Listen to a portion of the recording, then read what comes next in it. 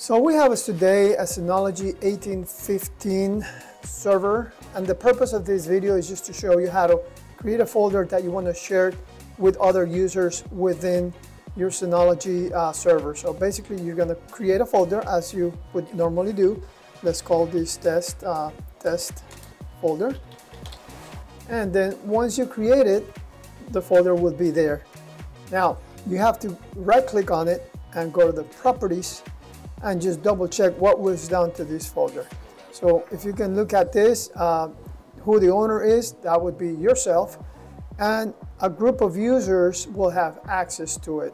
So first thing I want to do, if I want to share this folder fully with the users group, which means everybody on this specific server that is a user with credentials, it'll share it with them. If you want to have just a specific group of people, then you'll create a group, add those people to that group. Let's say it's your department specifically, and then you would just then share it directly with them.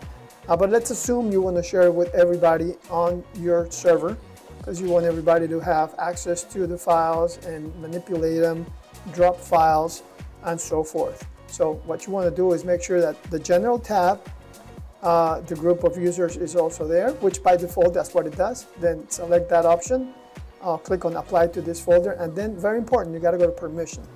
And in the permission, if you notice, you are the owner. The owner has full access, which is read, write, and execute.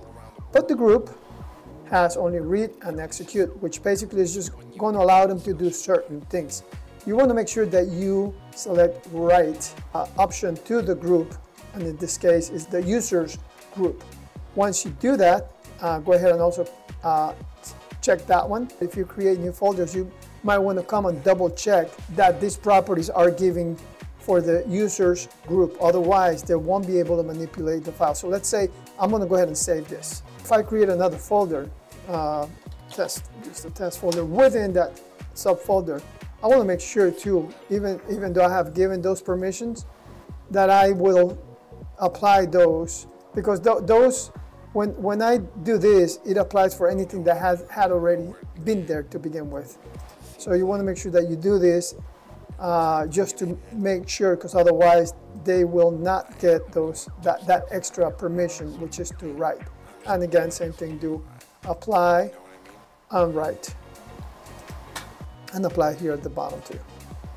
And there it goes. So that way the group of users in general will be getting the right to manipulate the files, not just see what's there or read what's there, but in this case you want to collaborate. So that means that you want them to also write to that folder and subfolders and files that exist within those folders.